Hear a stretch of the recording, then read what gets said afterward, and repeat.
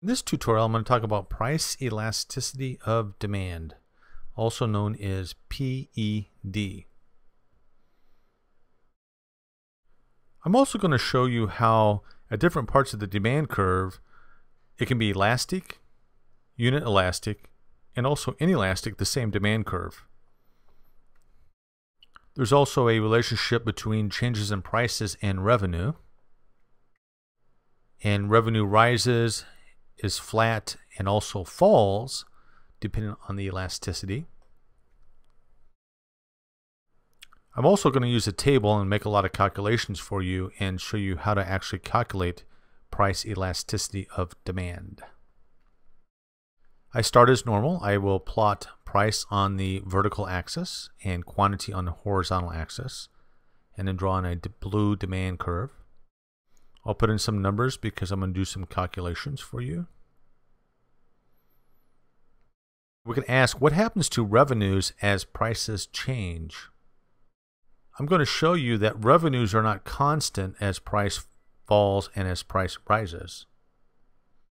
So now I'm going to put in a plot. I'm going to make another plot with quantity and revenues, and I'm going to plot quantity on the x-axis like before, or the horizontal axis, and revenues now this time on the vertical axis. I'm adding a few numbers, and these numbers here, the 1 and 1, those are exactly the same on both graphs. What happens as prices fall, revenues at first begin to rise, they flatten out, and then revenues actually fall if prices fall any further. I'm going to make some calculations for you, and price times quantity demanded is equal to total revenue. So I have 10 times 1, 10 times 1, quantity demanded of 1. That is equal to $10. I'm using dollars here since I'm in the United States. And I'll plot that right there. Now I'll plot another number and total revenue. I'm going to do 9 and 2. So I start with a price of 9 and a quantity of 2. So I have 9 times 2, and that is equal to 18. And I'll plot that 18 on the bottom graph. I'm not filling in all the numbers in between, but you can kind of see them grayed there. So I have 18 and quantity of 2, $18 quantity of 2. Now as price drops to $8, quantity demanded increases to 3. So I have 8 times 3 is equal to $24. So I'll plot that 24. So I have $24 and quantity demanded of 3. I'll continue on for a few more examples. 7 times 4. So I have 7 times 4, which is 28. And I'll plot that. So I have $28 and quantity demanded of 4. When I decrease price further to $6, so I have 6 and quantity demanded of 5, total revenue is 30. That's where it starts to max out. If price is 5 and quantity demanded is 6, price of 5 times 6 is equal to 30 also. Should be 30 right there. So revenues begin to flatten out. Now if I lower price any further, like to $4, so I have 4 times 7 is equal to 28, revenues begin to fall. You'll also see that the curve is somewhat symmetrical too, and I'll just be plotting in these points for you. 2 times 9 is equal to 18, and finally 1 times price of 1 and quantity demanded of 10 is $10. So the revenue curve looks something like this. First it goes up, then back down. The top part of the demand curve is elastic. The middle part is unit elastic, which is the little area right here. And I'm shading in the table as well, the light green or the greenish color. And the bottom part of the demand curve is inelastic, and I'll make that kind of a turquoise color. Now I'm going to calculate, I'm actually going to calculate price elasticity of demand. And if prices fall by 10, price falls 10%, quantity demanded goes up 100%. So price elasticity of demand in this case is 10. So we take the percent change in quantity divided by the percent change in price, and this is price elasticity of demand, or PED.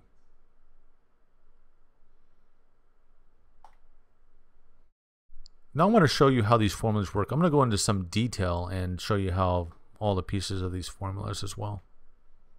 If price goes down any further, so if price begins to fall from 9 to 8,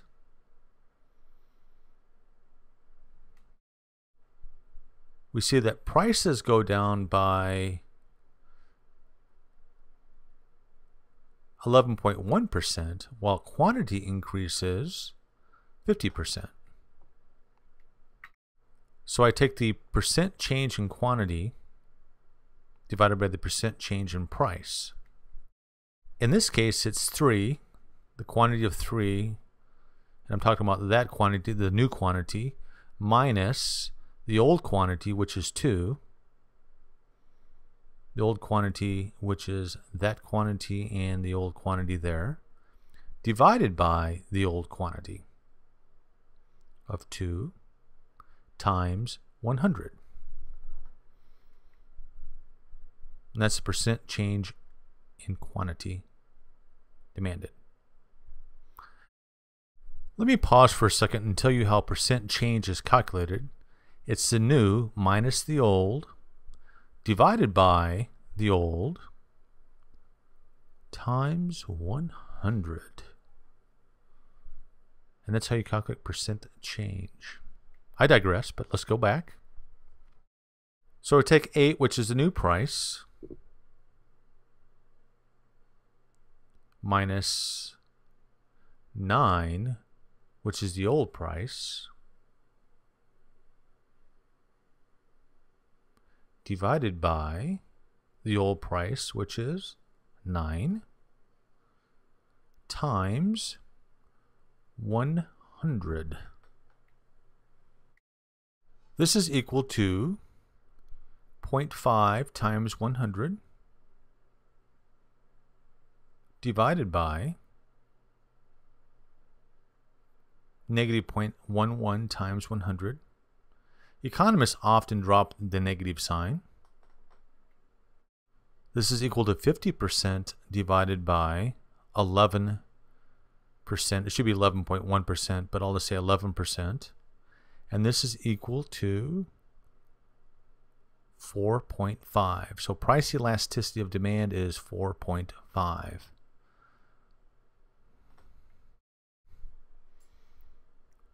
So when prices drop from 9 to 8, price elasticity of demand is 4.5. I'm going to do one more for you so you can get the hang of it. So when prices drop from 8 to 7, quantity goes up 33.3% when prices drop from 8 to 7, or when prices fall 12.5%. This is equal to 4 minus 3 divided by 3 times 100. All this divided by the percent change in price, which is 7 minus 8 divided by 8 times 100. And this is equal to 33 or 0.33 times 100 divided by 0.125 times 100. And again, I'll drop the negative sign. And this is equal to 33% divided by 12.5%. Anyway, which equates to 2.7. So price elasticity of demand is 2.7. So let me just fill in all the rest of the numbers for you so you can kind of see the end result here. But hopefully you're getting the hang of it now. So now I'll just shade everything in different colors so you can kind of match it all up.